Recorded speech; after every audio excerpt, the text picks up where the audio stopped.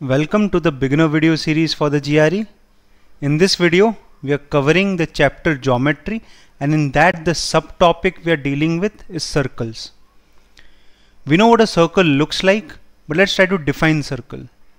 We can say circle is a collection of all the points which are equidistant from a common point. That common point is called the center of the circle, and the distance is called the radius. Now there are few fundamental formulas that we have to know for circles. One of them is to find the area of a circle. Another is to find the circumference of a circle. Area of a circle is pi r square. Circumference is 2 pi r. Now let's say I draw another radius r and this angle be theta. This length is called an arc. Now arc is a part of the circumference of a circle. Circumference is this boundary or the perimeter of a circle. Arc is a part of the circumference. The length of an arc is theta upon 360 times 2 pi r. Now how did we get here? Let's take the whole circle. If we take the whole circle, the angle is 360 degrees. Okay, the entire angle is 360 degrees. The circle makes an angle 360 at the center. Now if the angle is 360 degrees, then the length of the boundary is 2 pi r, right, equal to its circumference. Now in place of 360 degrees, if the angle made is 1 degree, then the boundary is 2 pi r upon 360. Simple unitary method, we have divided 360 on both sides. Similarly, if we multiply theta on both sides, we will get 2 pi r upon 360 times theta. So if the angle is 360 at the center, then the boundary is 2 pi r.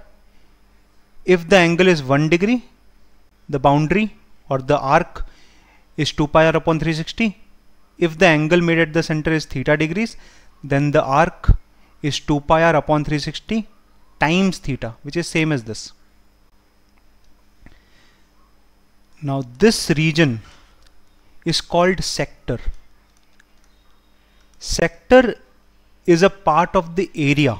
Sector is a part of this whole area of the circle.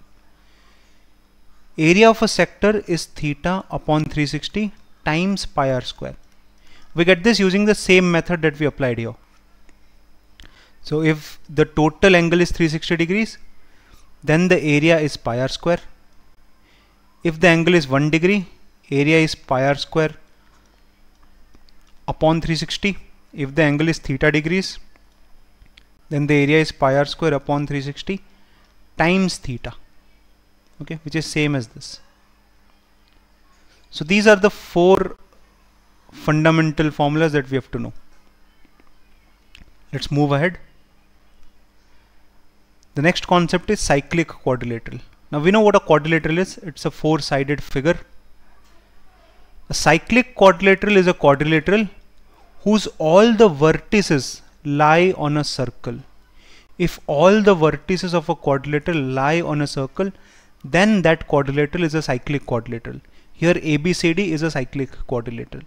There is only one property of cyclic quadrilateral that we have to know, and that is sum of opposite angles is equal to 180 degrees. Here A and C are opposite angles, so sum of angle A and angle C should be equal to 180 degrees, which is also equal to angle B plus angle D, because B and D are also opposite angles. So this is the only thing we have to know in a cyclic quadrilateral, that sum of opposite angles is equal to 180 degrees. A and C are opposite angles, but what are A and B? These are called adjacent angles. Similarly, A and D are also adjacent angles. Let's move ahead to the next concept, and that is angle on the opposite arc. Let me draw an arc. This is an arc. Let's say this arc makes angle theta at the center. Now the property is, if an arc makes angle theta at the center, then anywhere on the opposite arc, the angle made is theta upon 2. This is the opposite arc. If an arc makes angle theta at the center, then anywhere on the opposite arc the angle made is theta upon 2. So this angle will be theta upon 2. This angle is theta upon 2. This angle is theta upon 2. Again, let me reiterate. If an arc makes angle theta at the center, then anywhere on the opposite arc the angle made is theta upon 2.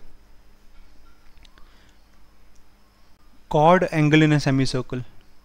Now, before discussing these things, let's first find the difference between line and a line segment.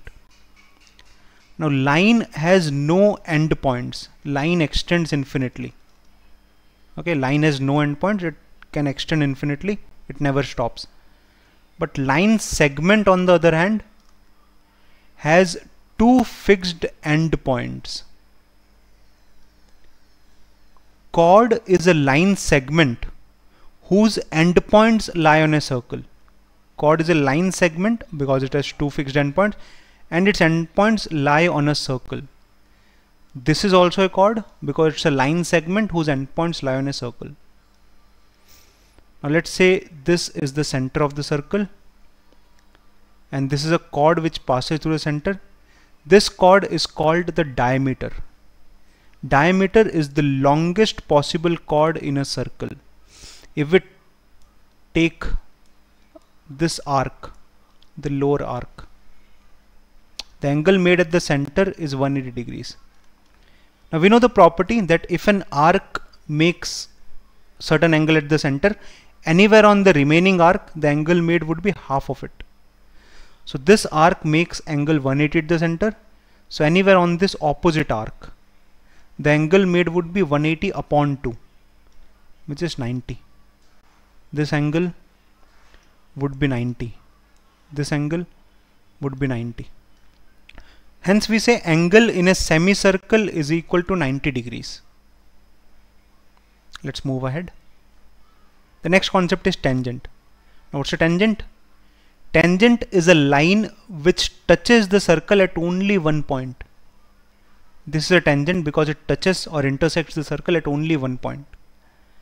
There are few properties of tangent that we should know.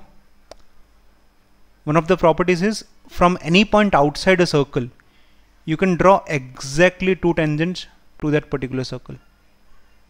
From any point outside a circle, you can draw exactly two tangents to a particular circle. And those two will be equal in length. From the point outside to the intersection point, this length is equal to this length. Another property is that tangent and radius are always perpendicular. Tangent and radius always make 90 degrees. Tangent and radius are always perpendicular. So we have discussed that tangent is a line which touches the circle at only one point. And from a point outside you can draw exactly two tangents to a circle and those two will be equal in length. The fourth property is tangent and radius are always perpendicular. Please make note of everything that we are discussing in this video. Unless you know everything, in that case you don't have to write anything.